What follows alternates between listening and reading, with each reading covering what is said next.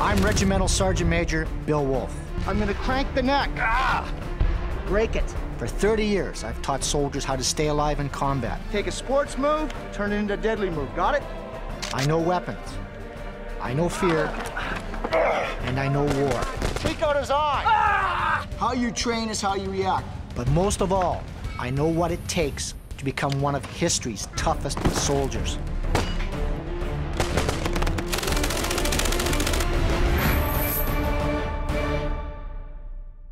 The U.S. has more soldiers at war right now than anyone else. You may think these are just kids who still believe in mum and apple pie, but trust me, you don't want to mess with G.I. Joe. They train at places like this, Fort William Henry Harrison in Helena, Montana. And it's where I've come to see if these GIs are as tough as they think they are. I want to know, can they fight? Can they shoot? Do they have what it takes to stay alive in combat? But most of all, I want to find out if they've got what I call assertive confidence. Because when they get to Iraq, they're gonna need it. You guys are going to war. In this life and death struggle, what's the one rule? I will survive, I'll never give up. And you know scumbag from any nation turns you into a victim, does he? And you have to find it within yourself to go that extra distance. Not only that, you got to do your job, period. That's what civilians don't understand. They get to go sit on the couch and have a cup of coffee after they put a couple nails in the front porch. Do you guys get that luxury? So the people at home watching you guys doing this, what they got to bloody well understand is that you got work to do. And it is work. So these guys train hard.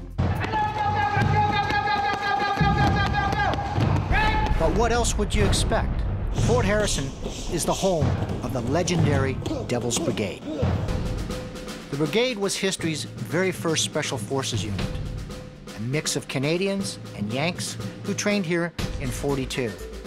They could jump, they could ski, they could fight like hell, but their trademark was unarmed combat.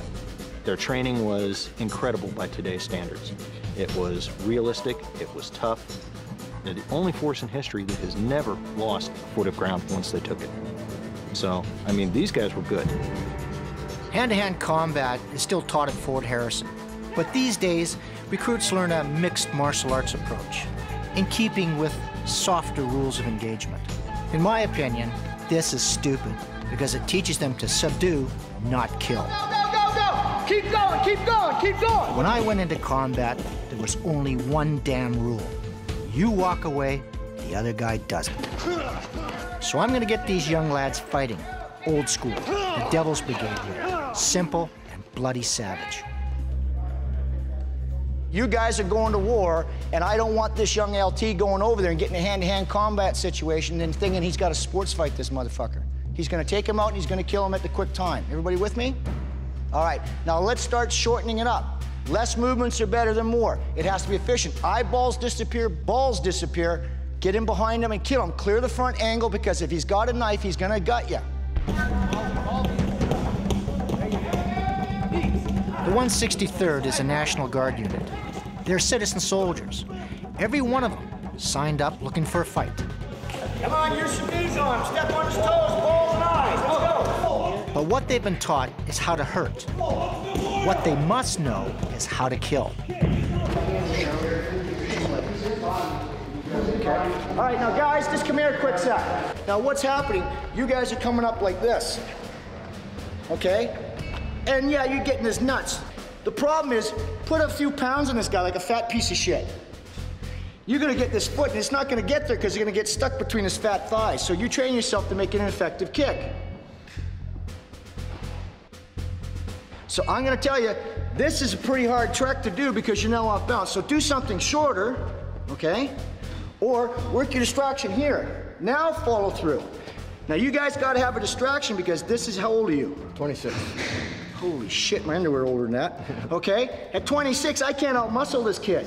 And none of you should think of that. If I'm doing this, we're sports. So what I'm gonna do is disrupt them, move to my point and get out of dodge.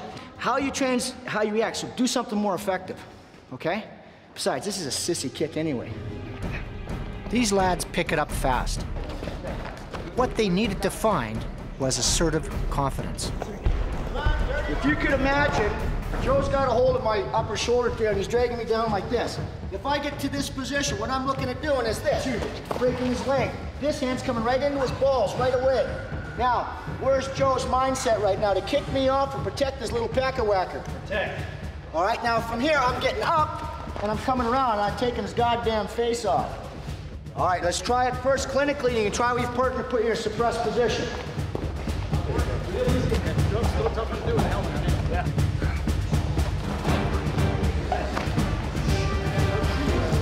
Watch it.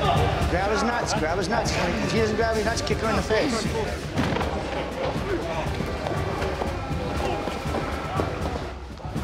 Now, question for you guys. You got a hold of this package, etc., etc. What do you got to find? Right now, Joe's taking him down. What do you got to find? The next place to hit him. Oh, fucking stop fishing with hand grenades, for Christ's sake. What do you got to find? What do you got to find? Hands. What delivers weapons? Exactly. You're down there and he's just taking. How you know he's not trying to slit your motherfucking throat? So find his damn hands.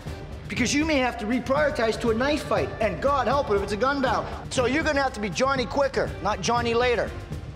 Bill's training was interesting because it's very focused on the killing aspect and accomplishing the mission, and then the mind-body about being able to drive on in adverse conditions.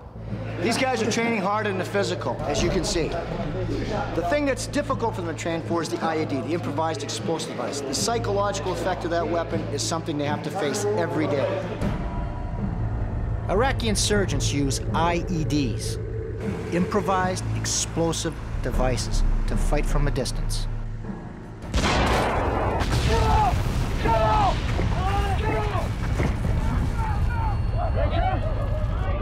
We've had IEDs explode out of newly paved roads because the Irhabiyoun bribed the contractor to put a big artillery round right in the road as he was making it. So you never know when you're going to get hit.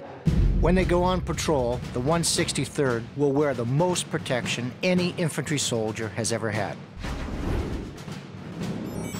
Their helmets weigh 3 pounds and are made of a fabric-covered Kevlar. The Army says they can stop a bullet at 25 meters. Their body armor is an anti-shrapnel jacket with ceramic inserts. One in the front, a second in the back.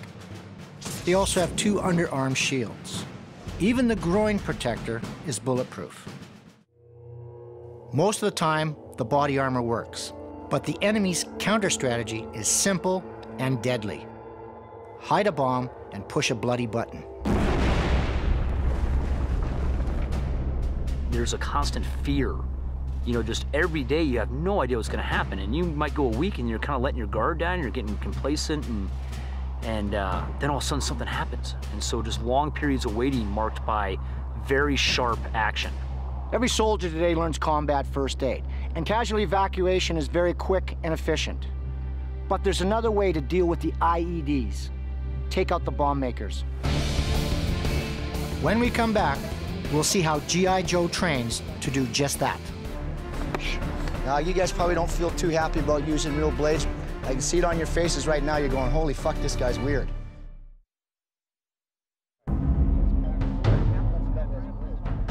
My first point of kill here is in, slice. My second is rotation. Now, brainstem down. You won't see this kind of training on the evening news.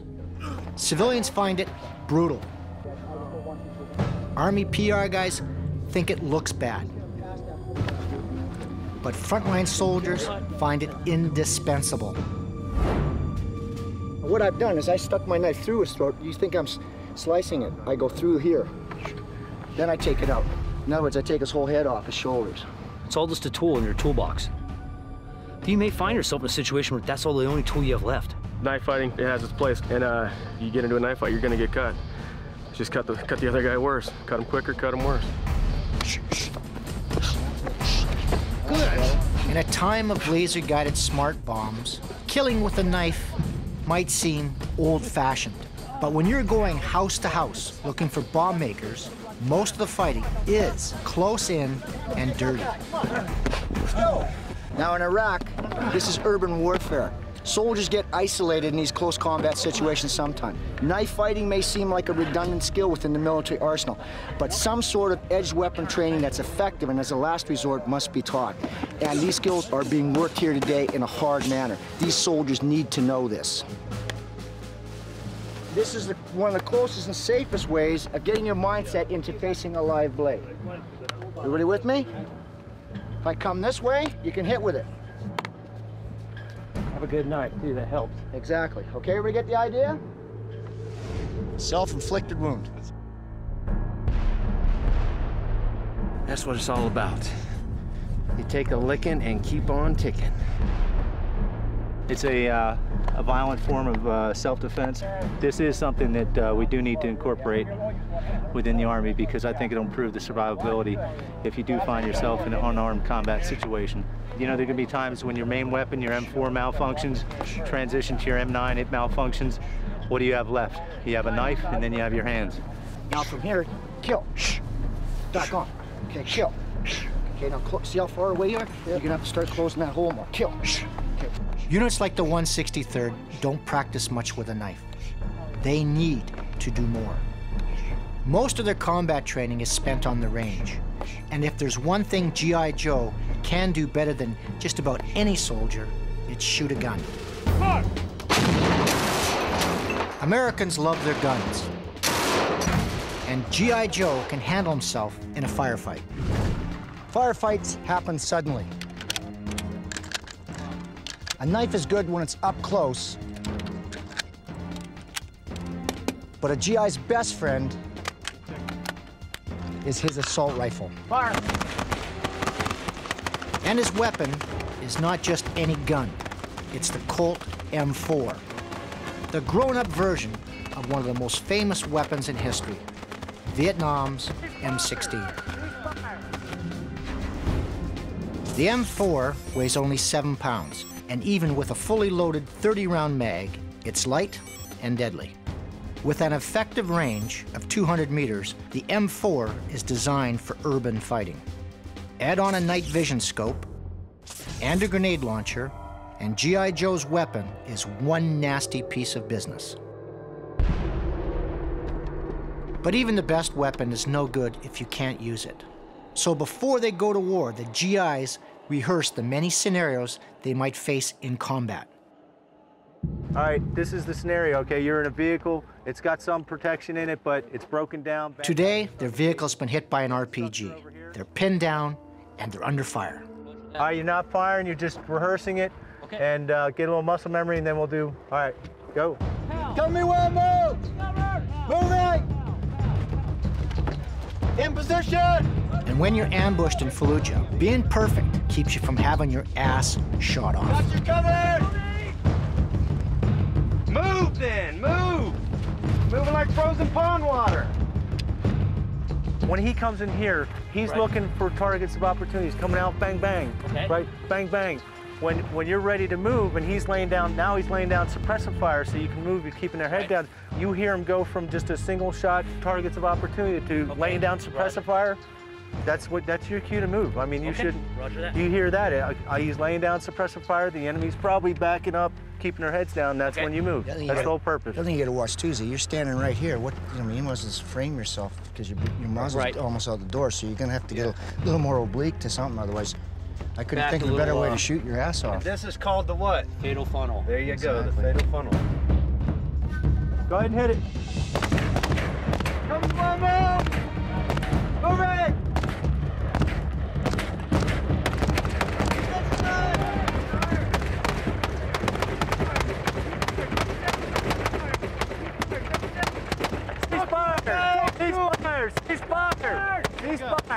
Ceasefire! I like the violent execution. There was no dilly-dallying around. They got right to their points of domination, and they flooded the range, the targets, with a high volume of fire. There's speed, surprise, and violence of action. That was violence of action. They got a lot of shots in the kill zone. A lot of insurgents, they're not wearing body armor like we are. So, the thing is with the 5.56 round is that they're finding you have to put, when I was trained, it was always 2 and 2. What I'm hearing now is you gotta go for 4 and 2. You got to put 4 or 5 in their body to put them down, and then 2 in the head to finish them off. This is the round G.I. Joe uses to take insurgents down, the 5.56. The enemy uses the round on the left, a 7.62, which has filled the mags of the most famous assault weapon in history. When GIs go into battle, the weapon they're going to face most often is this one, the AK-47.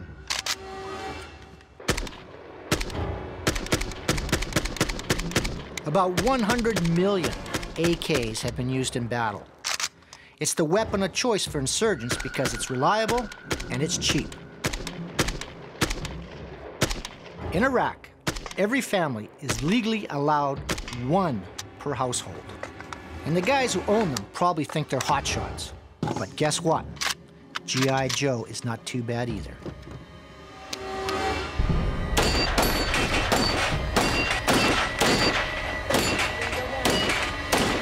This is the final weapon in every American soldier's arsenal. All right, bend your legs a little. The M9 pistol.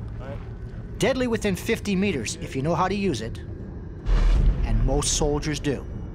You got 45 seconds to complete this. Go! Hurry up, hurry up.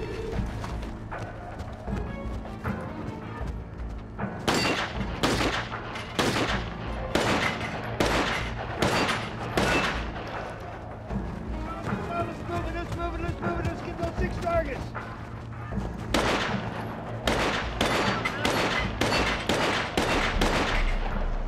Nice. 35 seconds. The M9 pistol, the M4 rifle, and the personal killing knife. Throw on some body armor, and the American soldier is a tough opponent. But the average American trooper is not just a tough soldier, he's a smart soldier too. When we come back, we'll see how training and teamwork keeps G.I. Joe alive in combat.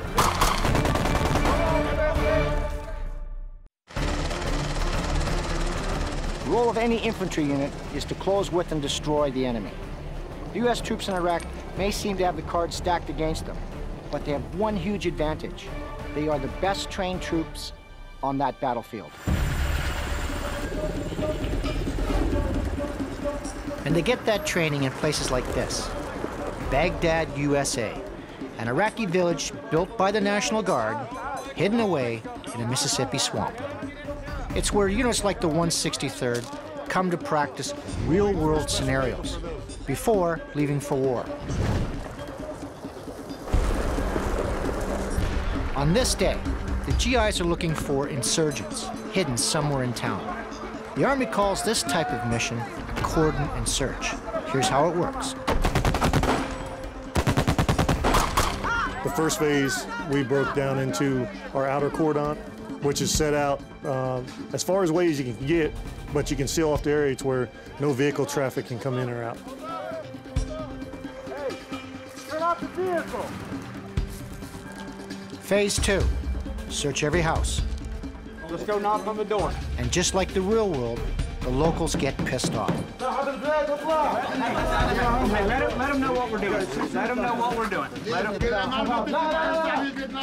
But with a bit of smooth talking, things calm down. Tell him that tell him it's just something that we have to do. He has in no way done anything wrong. It's for our safety as well as his. And the locals give the bad guys up. Real-world missions happen just like this. Without local intel, you're guessing. Without that working relationship, they could steer you into a bad situation. If he's an insurgent sympathizer, you could have possible IEDs inside the building. You could have suicide bombers inside the building, booby traps. This kind of training teaches GIs how to balance power with politics. Knowing the difference saves lives. And hopefully there's a level of trust based off of mutual respect. Since we're helping them, they're going to help us a little bit. September 2004, Hawija, Iraq. On the eve of elections, local intel revealed Al-Qaeda had set up an IED factory in Hawija. Sergeant James Zimmerman led a platoon into the city that day. We had intelligence that the enemy was building up in order to hit us with IEDs and direct weapons attacks. And so it was our big concern was to clear the city of any possible caches of weapons, IED manufacturing plants, or catch any foreign insurgents that were hiding out.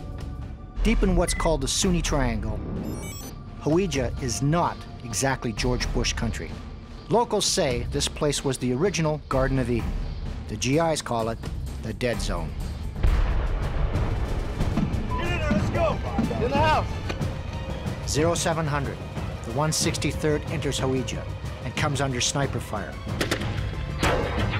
But the body armor works, big time. It's expensive, but it definitely saves lives. It's absolutely lowered the number of people that would have died from their wounds. I mean, it absolutely works. Zimmy ran a well-trained platoon, and his guys knew what to do. Watch the windows, figure out the arcs of fire, let the M4 do its job. Under 100 meters, typically where you're firing there, it's an outstanding weapon. And of course, now we can attach all sorts of infrared laser sighting devices, reflexive sights, ACOGs, and that really makes that weapon outstanding to use. Moving quickly through the industrial part of the city, the 163rd came visiting, Montana style. Every house became a potential kill zone as the GIs found themselves engaged in CQB, close quarter combat. Those situations do happen. I mean, you're in close quarters, and Iraqi homes are small. The rooms are small, the hallways are tight, and most of the houses aren't an open floor plan. They contain a lot of small rooms and niches, and so it's very difficult fighting, especially when you're carrying 80 pounds of body armor. The battle for Hawija lasted 6 hours. Lacking the firepower or the one-on-one fighting skills, the insurgents surrendered. 2 days later, the elections were held in peace. In Hawija, the 163rd did it right. They fought hard and they fought smart. But the lads from Montana also brought one other thing to the battle that day, assertive confidence. And when G.I. Joe has that, he's hard to beat. We'll see you next time on History's Toughest Soldiers.